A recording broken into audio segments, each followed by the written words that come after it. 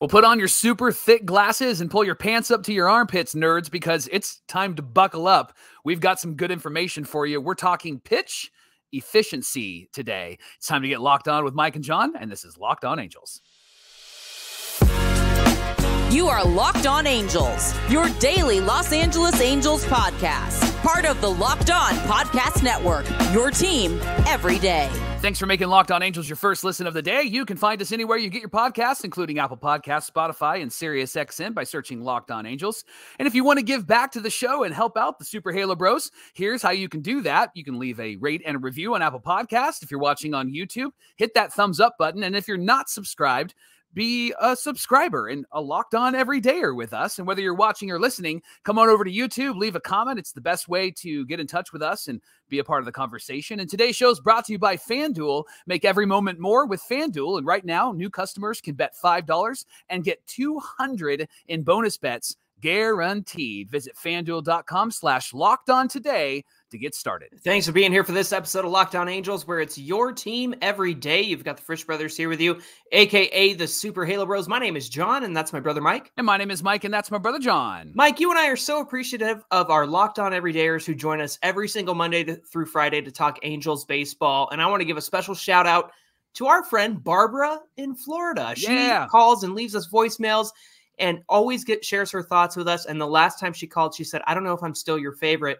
And Barbara, you're still our favorite. Never question, Barbara. Never question. Never you question also said that you were maybe not going to be an Angels fan, but look, you're calling us, you're watching the show. It's always in there. It's somewhere in there, Barbara. Can't turn it off, right? No, but honestly, every voicemail that we get, whether it makes the show or not, just so you guys know, we do listen to those and we take the feedback that comes with those as well. And we respond off the air to John and I. It just helps our brother-to-brother conversations and our relationship. Totally. Yeah, you're making the Halo Bros better bros at the end of the day. There it is. Mike, on today's show, I'm very excited. I put my nose to the grind and got into the details and the numbers and the data. And I think I've come to some really good conclusions about pitch efficiency when it comes to the Angels. Now, on today's show, we're going to look at 6 different starts, 2 each for Tyler Anderson, Reid Detmers, Patrick Sandoval, 1 inefficient start and 1 efficient start. Essentially, their worst and best performances of 2023. And I'm going to get into why that was and how they did it and how they accomplished it, whether it was good or bad. And I think it's a really important conversation because we look at the starting pitching and we often see like 5 innings. Yeah, that was fine. And guys just don't go 8 complete innings anymore, even a complete game anymore. Right. So I think this conversation is really important to have. Now, Mike, I'm not going to tell you what I'm starting with here with your boy, Reid Detmers. I just want to read this line to you. Okay. And you tell me if it was an efficient start or an inefficient start. You ready for this? Yes. 3 hits, 1 unearned run, 2 walks, and 7 Ks for Reid Detmers. Oh, man. 3 hits, 1 unearned run, 2 walks, 7 Ks. Because they're 7 Ks, I'm sure he probably threw a buttload of pitches. That's the official term, right? This was the inefficient start. Okay, yeah, I'm going to say this has got to be inefficient, yeah. This was September 20th against the Tampa Bay Rays. Okay. 4 innings pitched, 96 pitches. He got a no decision, but the Angels did win this one 8-3. This is a pull your hair out start for Reid Detmers this last year. I'll read this line again. 3 hits, 1 unearned run, 2 walks, and 7 Ks. By all means, it sounds great, but when you see that it's 4 innings pitched over 96 pitches, here's how that broke down. The first inning, 19 pitches across 3 at-bats. The second inning, 24 pitches across 5 at-bats. Wow. And third inning, 23 pitches across 6 at-bats. Finally, the fourth inning, 30 pitches across 5 at-bats. So if you break that down and kind of average everything out, 96 pitches across 19 at-bats, 5.05 pitches per at-bat on average. Wow. 4.75 at-bats per inning. So 4 3/4 of a player coming to the plate in each inning that he pitched in this So not a 1-2-3 inning, which is obvious with how many pitches he threw. Correct. Johnny, the question then is, okay, so this is an inefficient start. What caused him to throw 96 pitches in just 4 innings? Because gosh, like that doesn't seem very efficient, does it? Right. No, certainly not. What happened in that game? Let's talk about 3-ball counts. So whether it was 3-0, 3-1, 3-2, Mikey had 7 at bats with 3-ball counts in this game. Wow. One versus Yandy Diaz. This one was 0-2 and then 3-2. Gosh, It ended up being. Did we see that this year? Exactly. It ended up being a flyout, but it was 6 pitches total. Taylor Walls, it went from 0-1 to 3-1, then 3-2, and ended up as a strikeout, 6 pitches total. Versus Manuel Margot, it was 1-2 to 3-2. That ended in a single on 7 pitches. Yandy Diaz was down 0-1 to 4 straight balls for a walk, 5 total pitches. Yeah. Taylor Walls again, it went to a full count, and he K'd on a foul tip in 6 pitches. Brandon Lowe, it was a 2-0 count, 2-1, 2 more balls for a walk, 5 pitches. And then, of course, you knew this was coming. Randy Arozarena, he had a full count, 3-2. Then 2 more foul balls, then a swinging strikeout for 8 pitches. So 38 pitches total were spent on these 7 at-bats. Wow. With 3-ball counts. So wow. A little over 1/3 of his pitches in this game were in at-bats with 3-ball counts. So what I heard in you, as you shared those numbers, is I heard foul ball a lot. and he, like, gosh, man, he had so many opportunities to maybe strike a guy out or maybe throw another strike. But it seemed like with the Rays specifically, they were making contact, not fair contact, but foul contact. Is that what happened in this game? That's totally what happened, because the Rays have a zone swing percentage, meaning they're swinging at pitches in the zone, of 68.8%, which is good for 8th in the league. Did you know that the Halos are actually, I believe they were top 5 in zone swing percentage. Believe it or not, even though Hunter Renfroe was on the team, they were top 5 in zone swing percentage. So 68.8% of the time they're swinging at pitches in the zone. They're also 7th in the league in swing percentage at 49.2. So no matter what the pitch was, in the zone, out the zone, they're swinging basically 50% of the time. League average is 47.5. Wow. So the Rays here extended their at-bats and kept their at-bats alive against Detmers by fouling off pitches. There were 29 total foul balls. An additional 7 came with 2 strikes. In fact, let me give you an example here of Detmers versus Harold Ramirez. Now, if you're watching on TV or if you're watching on YouTube, you'll see the graphic here. But for those on the audio side, I'm going to do the best I can to just kind of run you through this at-bat of Detmers versus Harold Ramirez. First pitch is a curveball for a called strike, 2 foul balls, a ball, 2 more foul balls, then finally a four-seam fastball that was put in play. That was a pop-out by Harold Ramirez. So between being ahead 0-2, again, the curveball, then a foul ball, then there's 5 more pitches after that. Not to mention, there were 2 fielding errors that day that gave Tampa extra at-bats.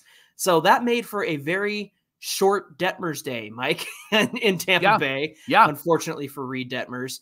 Now, the efficient game, and this is a frustrating one because it was the 20th of June against the Dodgers, 7 innings pitched, 98 pitches, a no decision. This is the game where Kershaw said Detmers was the better pitcher that night, and I happen to agree. Here's how that one broke down. 2 hits, no runs, 1 walk, 8 Ks, and he averaged, 98 pitches across 24 at-bats, about 4 pitches per at-bat on average, and then 3.42 at-bats per inning. That was the average there. So looking back at what he did in his inefficient start, he averaged 5 pitches per at-bat, and then had 4.7 at bats per inning. And then in this efficient start, what were those numbers again? 4-point pitches, so 1 less pitch. Okay. And basically a batter and a half less at bats in this efficient start. Well, no wonder he went 7 innings in this game. Right. How many 3-ball counts were there? Well, there were 5 at bats with 3-ball counts. 1 walk to Freeman, a fly out to Miguel Vargas, a single to Will Smith. That went 3-0, then 3-1, then a single. 1 to James Outman. It ended up being a full count strikeout. And then 1 to Freddie Freeman again, a 3-2 ground out on 7 pitches. But here's what Detmers did well. He mixed his speeds and he messed with the hitter's timing. He worked up and down in the strike zone and in and out of the strike zone. So he's changing the eye level. And then, Mike, the curveball and the fastball really messed with the Dodgers' timing, causing groundouts and a lot of flyouts. Was this the game where he said that him and Matt Wise worked together before and adjusted himself? Or am I thinking of a different game? I think that came later. Okay, honestly. You're probably right. But this is one of those games where you saw him come out and be the guy that we saw him be last season, especially after he was sent down and came back. And this was one of those games where you're like, yeah, there he is. That's who he is, right? And he struck out Mookie Betts 3 times in this one. I do have a graphic here. And again, I'll describe that for those on the audio side, but here's his at bat versus Freddie Freeman. He's up 2-0 after 0-2 after 2 foul balls, 3 balls in a row on 2 sliders and a curveball, then a foul ball, then another slider for the ground out. But Mike, I want you to pay attention over on the left side where you see the strike zone. Yeah. And you could see that he's mixing his pitches inside, outside. He plays the 4-seam fastball off the curveball. He's mixing the slider in there as well. So you could see he tried to get Freddie to chase 2 sliders out of the zone, which ended up being balls. But then he put that slider in the zone, and that's the one that Freddie grounded out on. And of course, that came after a 95, 96 mile an hour fastball. Freddie's geared up for the fastball, and Detmers throws him the 87 mile an hour slider and caused him to ground out. So you could see that he's mixing his pitches so much more efficiently. He's trying to work inside and outside and up and down the strike zone. I think this is a really good example of Reid Detmers starting an efficient start, and especially against a tough Dodgers team. It was so frustrating that he didn't get the win in that one, and that the Angels lost that one. Davinsky actually was the losing pitcher in that one. Do you remember that? Notice the slider speed as well. The slider speed was not as strong, and as you can see in this at bat that you're showing on the screen right now against Freddie Freeman, the last pitch was a slider, 86, and he said when he throws it a bit softer, not as hard, it's more effective, and you can see that it was effective, and his spin was a bit down, but you can see the vertical break was better than his sliders earlier in the at bat that were 88 miles an hour. It actually had a 3-inch vertical break more when he threw it a bit softer. And so that's when Reid Detmers is really effective. I love these stats because it gives us some insight as to why the Angels pitchers were ineffective and didn't really succeed like they could have this past season. And here's a great example of what he can do when he's focused and when he has a great game plan. Absolutely. Hey, coming up on Locked On Angels, we're going to talk about Tyler Anderson and what he did well in a start against the Guardians where he went 8 innings. And we're also going to talk about Patrick Sandoval and where he struggled this season. We'll get into all of that coming right up. Locked On Angels is brought to you by FanDuel. October baseball is a whole lot of fun, and you can join in on FanDuel, America's #1 sportsbook. Join today, and you'll get started with $200 in bonus bets guaranteed when you place your first $5 bet. Just visit FanDuel.com/lockedon, create a new account, and then you can get in on all the action from the first pitch to the final out. You can bet on everything from strikeouts to home runs. Watch the Phillies game and just bet on home runs. You're going to win every single time, right? Those guys are incredible. And you can also bet on who's going to win the game. And then I love this, John. You don't have to wait to see who's going to win the game. You can predict what will happen in the next at bat with quick bets. So head over to FanDuel.com/lockedon right now, and you can step up to the plate this postseason with $200 in bonus bets guaranteed. You can make every moment more with FanDuel. They're the official sports betting partner of Major League Baseball. We're going Phillies Rangers, right? Is that? Oh, that'd be fantastic. That's bet on it right now. I'm going right now. FanDuel. Get that phone out. No, we got a show to do. Oh, sorry. Pay attention. Thanks for making Locked On Angels your first listen of the day. Locked On Everydayers, of course, you can join us for Fan Mail Friday. Get your questions in because we love answering your questions. I'm sure you have a lot to say about all of the offseason discussion around Shohei Ohtani and what's next for the Angels coming into 2024. We'd love to get your questions. You can reach us at Locked On Angels on Twitter, at Super Halo Bros on Twitter and Instagram. You can also call our voicemail line like our favorite Barbara from Florida. You can call our voicemail line anytime. That number is in the episode description below. Johnny, let's talk about Tyler Anderson. His inefficient game was against the Astros. Must have been hard to pick one inefficient game from this past season. But the one that you selected was from July 16th, and it was against the Astros. 3 innings pitched, 85 pitches, and a no decision. I just was thinking about the tweet from a Locked On Everydayer that said, man, Tyler Anderson would be a Cy Young winner if he could just go 3 innings, right? Like, he would be fantastic. So, Johnny, in this game, he gave up 5 hits, 1 earned run, 2 walks, 5 Ks, and he had 1 hit by pitch. First inning, 35 pitches and 7 at bats. Second inning, that was a classic first inning for him. 18 pitches in the second inning with 4 people coming to the plate, and then 32 with 6 people coming to the plate in the third inning. 85 pitches across 17 at bats. 5 pitches per at bat on average, 28 pitches per inning. That's not good. That's on average. Yeah. That's 5.66 at bats per inning. Johnny, what's the problem, especially from this one particular game? Yeah. When you're going against the Astros, you're not going to do a lot of damage against them as a starting pitcher if you're throwing a lot of non-competitive pitches, Mike. And what we mean by non-competitive is the fact that there are fastballs and changeups being grooved right down the middle of the strike zone where it's easy for anybody from Kyle Tucker to Martin Maldonado to hit those pitches and knock them out of the park. And that was the problem here with Tyler Anderson. Non-competitive pitches that get hit, they extend the inning because it brings up the next batter, or even pitches that are still non-competitive that are easy to lay off of, and they extend at bats. And I understand that sometimes a pitcher will try to go out of the zone to get people to chase and to get people to swing and miss, or think that something else is coming in on the next pitch. That's all part of the psychology of being a starting pitcher. But really, in this one, Tyler Anderson didn't even have those kinds of pitches. And really, the biggest culprit here was an ineffective changeup. And if you remember, his changeup was his main weapon in 2022, and it was bad this year. In fact, let me pull up a graphic here. This is Tyler Anderson versus Kyle Tucker.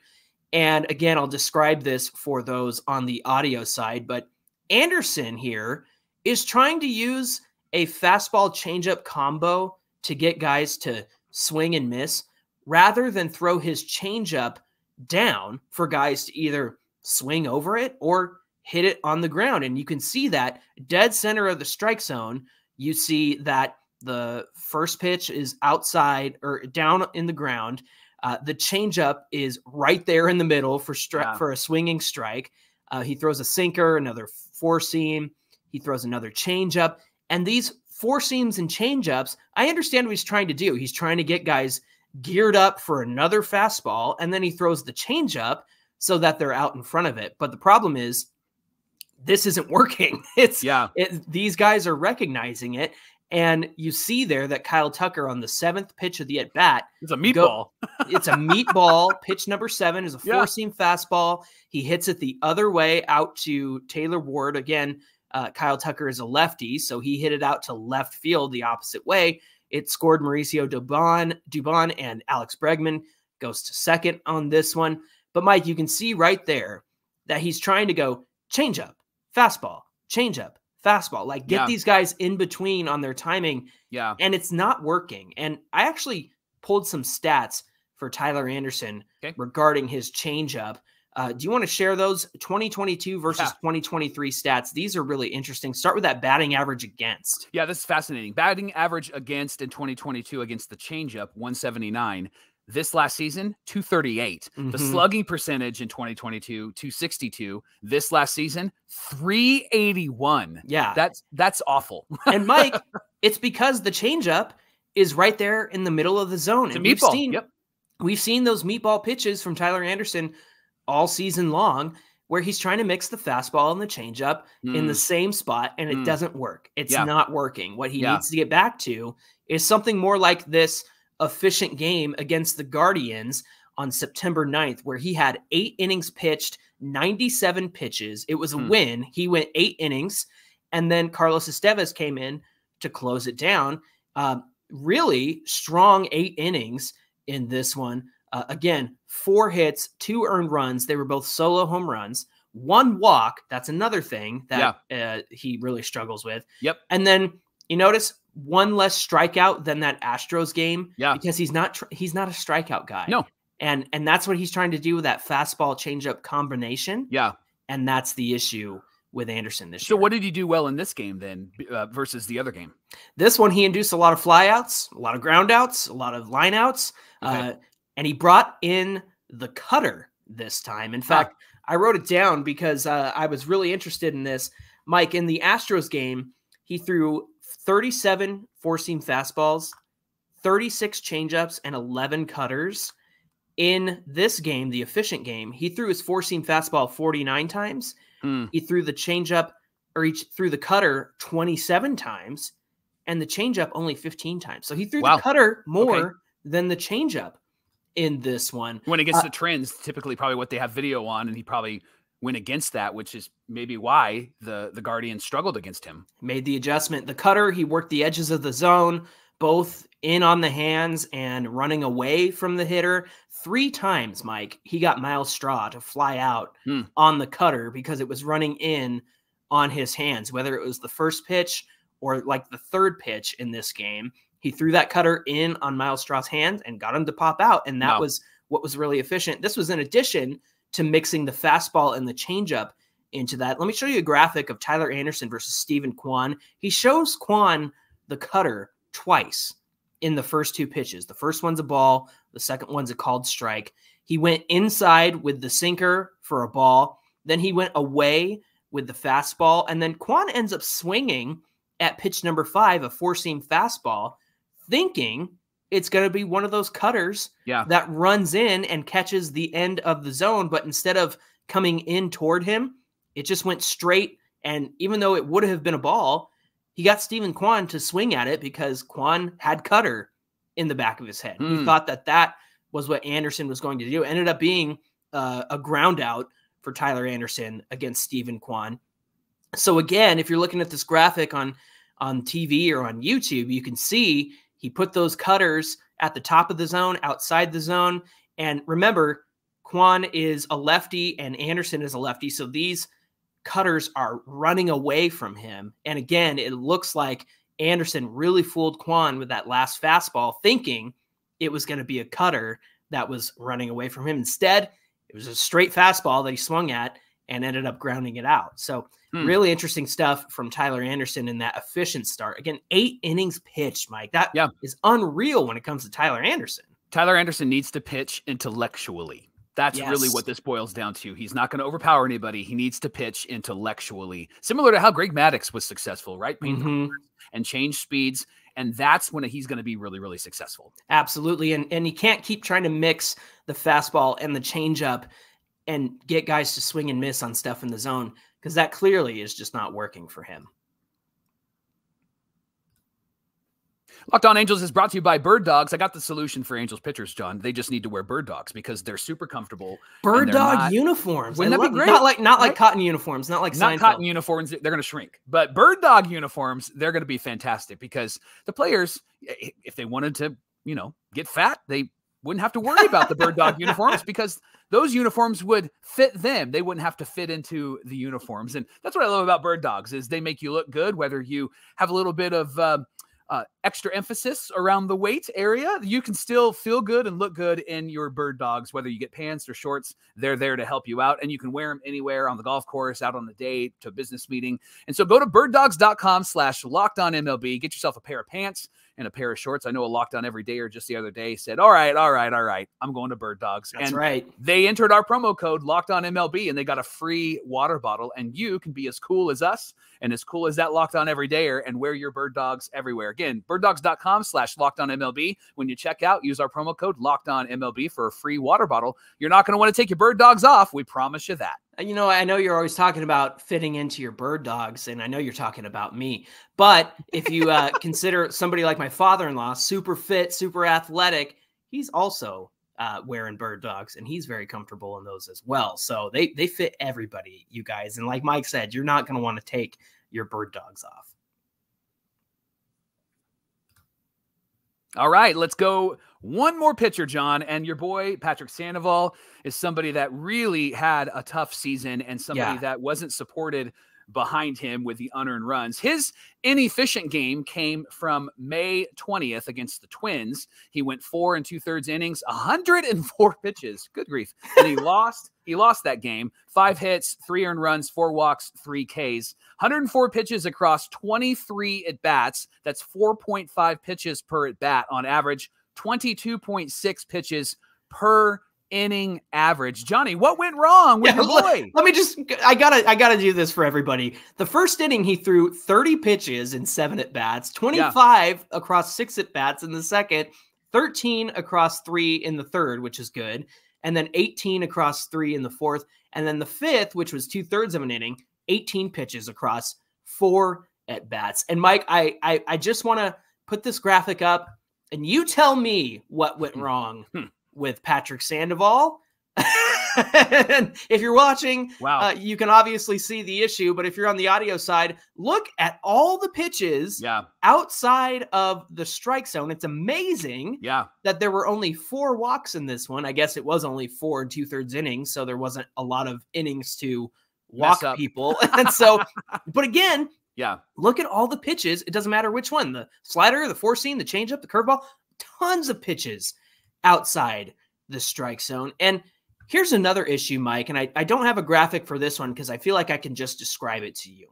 Sandy has this tendency to throw the same pitch multiple times in a row. And it results in walks, it results in hits, because you kind of expect it once he's shown it to you 2, 3, 4 times in a row. How about this one? There's an at-bat to Byron Buxton in this one where he throws a changeup in the dirt and then 4 straight sliders where only 1 landed in the zone. Wow. You think, wow, if he's throwing me that slider 2 times in a row, is he going to throw it again and then again? Well, normally you think, nah, probably not. He'll probably mix in a pitch. No, he threw 4 straight sliders to Byron Buxton, and Buxton was like, fine, I won't swing at anything. Even though you did hit the zone once, I don't care. I don't have to swing until I'm at 2 strikes. And that's exactly what Buxton did. He walked in this one. And then, Mike, how about this one? 4 straight fastballs to Kyle Garlick in this game. Wow.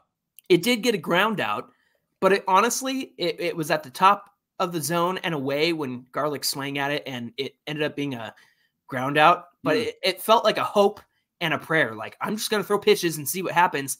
And as I got into the numbers and got into the graphic that I just showed you, and then the fact that he threw 4 straight sliders to Byron Buxton, Mike, doesn't Sandoval pitch? Doesn't it feel like he pitches with a hope and a prayer? It does not seem like he has a game plan. And it hit me like a freight train. I was like, yeah, Patrick Sandoval does not have a game plan. Does that make sense? Yeah. Sandy used to work on the dock, and he's halfway there living on a prayer, right? And so I hate you so much.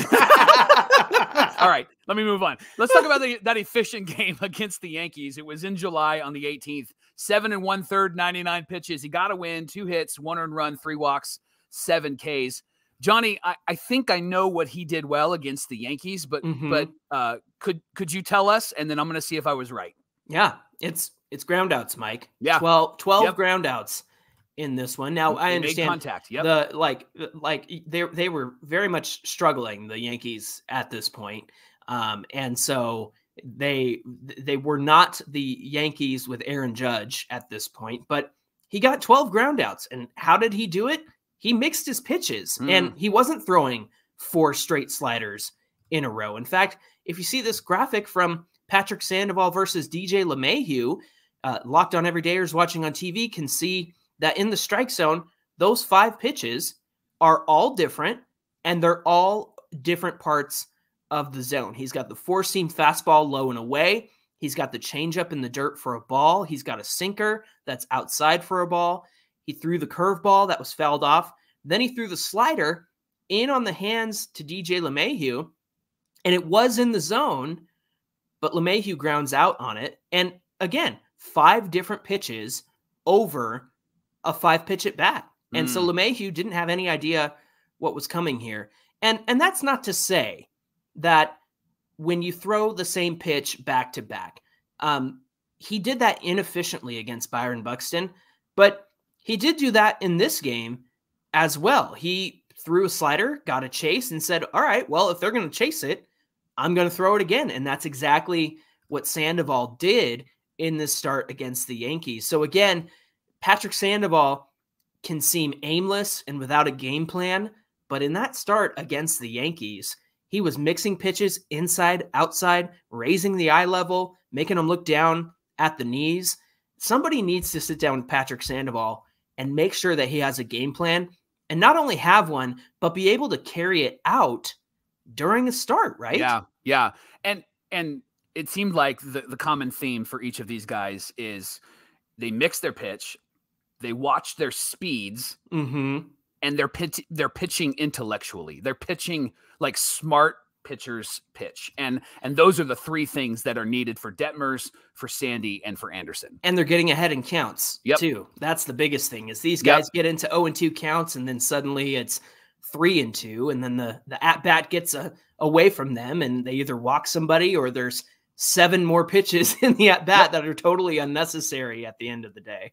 Hey, thanks for making Locked On Angels your first listen of the day. Buckle up, nerds. What a great episode this was to learn about pitch efficiency. And you can respond to it by giving us some questions and some thoughts for Fan Mail Friday. John, how can they reach out to us? Yeah, get at us at Locked On Angels on Twitter, at Super Halo Bros on Twitter and Instagram. If you're watching on YouTube or maybe you're listening on the audio side, come on over to YouTube, find this episode, and comment below. We love having you come into our conversation and hear your thoughts. It's the best way that you can get a hold of us is those YouTube comments, because we look at them every day. We do our best to respond to everybody. So let us know what you observed, what you've noticed, and if what we said here actually makes sense. Again, I'm totally sold on the fact that Sandoval does not have a game plan when he struggles out there on the mound. Hey, Mike, what do we have on deck for tomorrow's show? Man, the list of all the pitchers that had to have some version of Tommy John is ridiculous. So we're going to give you that list, including Shohei Ohtani, and then ask the question, why? Why is this happening? We're going to talk about that tomorrow on Locked On Angels. Really looking forward to that conversation. We hope you'll come back and join us for that. Until then,